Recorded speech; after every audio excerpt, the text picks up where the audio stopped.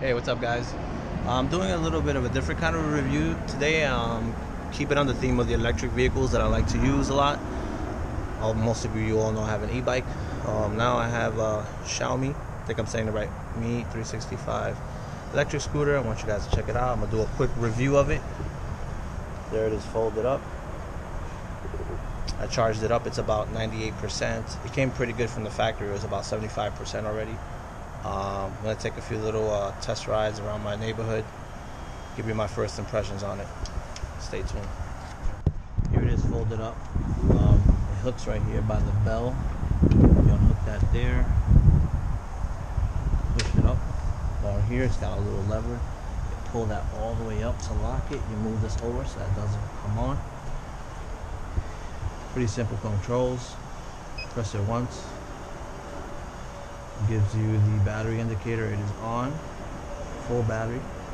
Here's the kickstand down here, and you have to push off to get it to start. So here we go. I'm gonna just push off here, and it starts going pretty quick.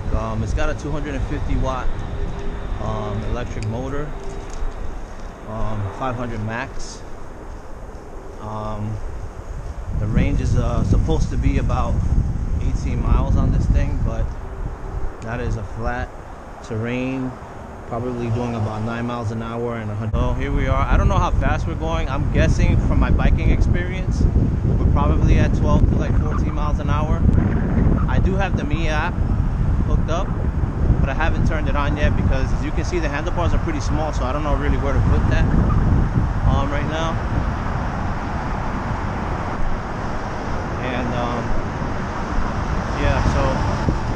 Yeah, I know I'm on the sidewalk, but it's a little safer.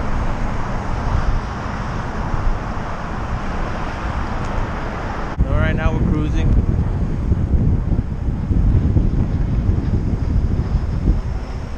Maintaining speed. It also has cruise control, but you have to set that up in the app, which I'm not going to do that right now. It's going to be more of a casual ride, quick ride.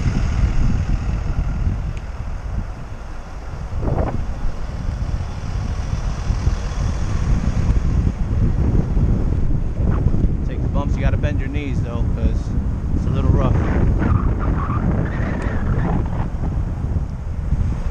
That's pretty decent pickup though. Pretty impressed actually. Alright, now you get a little front view. And yes, I'm being safe. I'm wearing my helmet.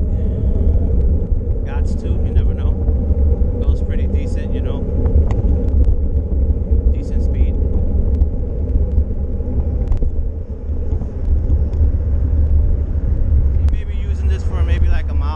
For myself, but I don't feel like riding my bike, which really, we all know that's not nothing.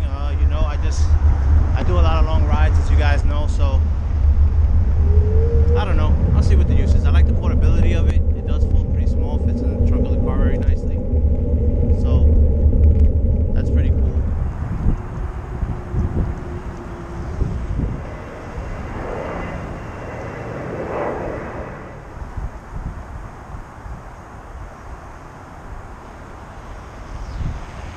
Oh, one thing I forgot to mention to you guys, the price on the scooter on Amazon, it used to be $500 when I first started. I paid $600 with free shipping, so I know that could be a little steep, but I needed something that, according to the reviews I saw on YouTube, was reliable, could handle somebody my weight, and yeah, I could have actually got another bike, I know, but I give it a shot, see what happens. If not, I got a teenager that could use it, maybe a 9-year-old, even though they recommend a 16-year-old and above to use it. So we'll see.